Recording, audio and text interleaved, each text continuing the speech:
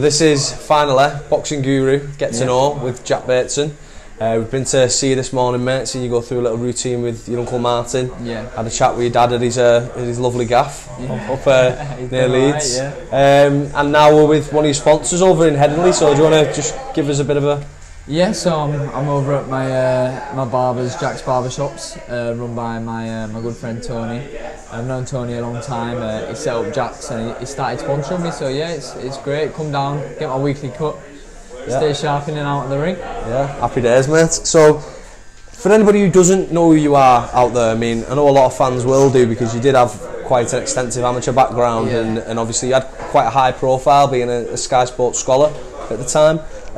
Just give everybody a rundown of your background as an amateur, your achievements and just sort of, a general overview. Yeah, I've started boxing at 9 years old, I'm 24 now. Got on Team GB at about 17 years old, won 9 national titles, 2 senior ABA titles, Commonwealth Youth Games Gold, European Senior Bronze. I think I was on the GB squad for about 5-6 years before I decided to turn pro after missing out on the Olympics 2016. Now 8-0 as a pro, onwards and upwards. So you've kind of gone from, you had obviously a decent amateur background, well, very good amateur background, and all that exposure with the Sky Sports Scholar thing. Yeah. You've sort of decided to go a different route of the pro game just for now. You seem to have gone under the radar a little bit, so you've not gone with any mainstream promoters. You sort of decided to stick to some of your own shows and sort of build up that way first, initially.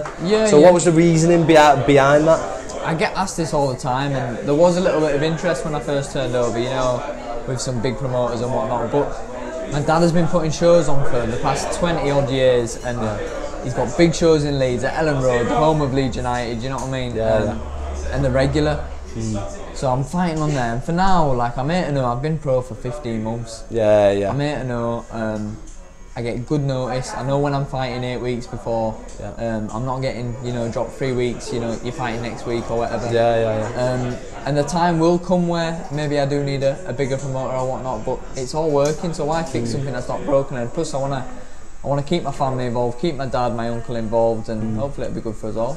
And you're still young, I mean, you're only 24 years old at the minute, so you've got plenty of time to sort of get on that big stage. But you also have boxed at a big stage very recently, last year when you boxed on Josh Warrington's undercard at Ellen Road. So do you want to just describe that experience and how that was for you? Well, it's unbelievable experience. I've been on 2 Warrington cards in the past, obviously. I'm a big Leeds fan myself. I got to box at Ellen Road Stadium, which is something I've always dreamt of doing, but I never thought I'd do it in my first year as a pro.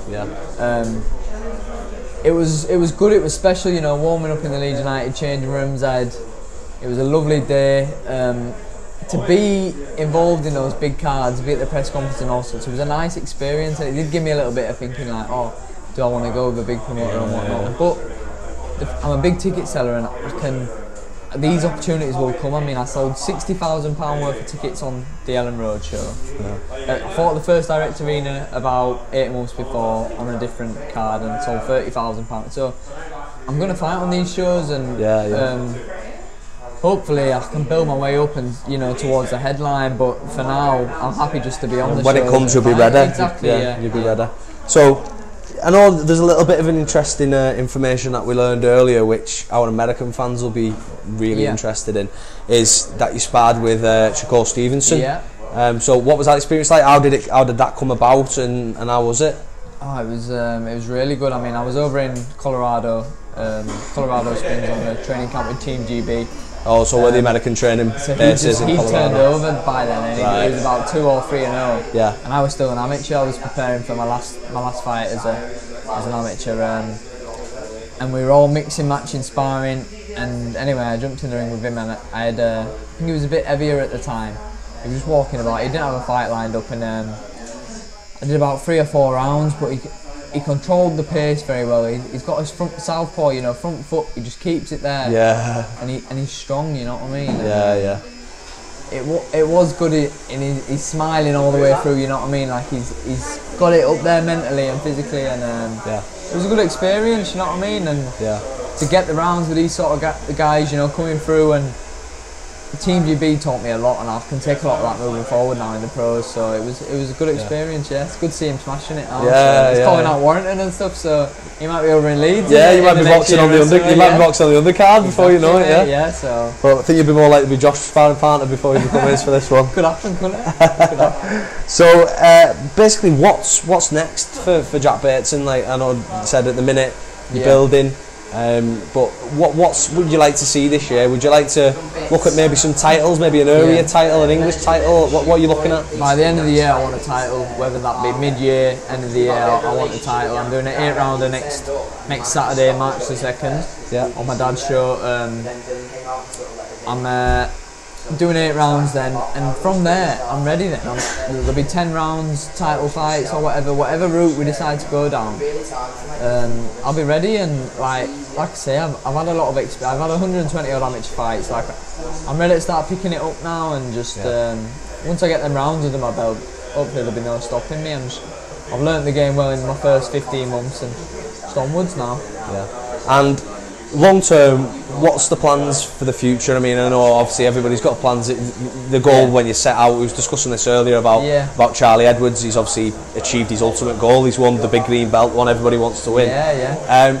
What's the ultimate goal long term? I mean, obviously you want to win a world title, but is there any aspirations to move through the weights, anything like that? What are you looking at? What's your sights on? Ultimately? At the minute, I'm a super bantamweight. I wanna win a few belts at that or whatever, and stay at super bantamweight as long as I can. Yeah. I know my body's maturing and eventually I probably will end up at featherweight, but I want to win a British title. I want to definitely go down that route, and I want to hopefully one day win a British title, give it to my dad. He's always said that's the best belt in boxing. So you fancy it for keeps? I'd love to win that, keep it, and give it to my old man. But like you say, the ultimate dream is the world title, and listen, it's easy talking about titles and even British titles and stuff. Like it's a long way off as of now, but if you've got a dream, I need to achieve it. So they're definitely my targets. Fantastic, man. And I do like that, because a big thing about me is I love the old school sort of traditional route. So you win your English, your British, Commonwealth, European, and then you go on to world honours. But you see it more and more nowadays that fighters will just bypass all of that.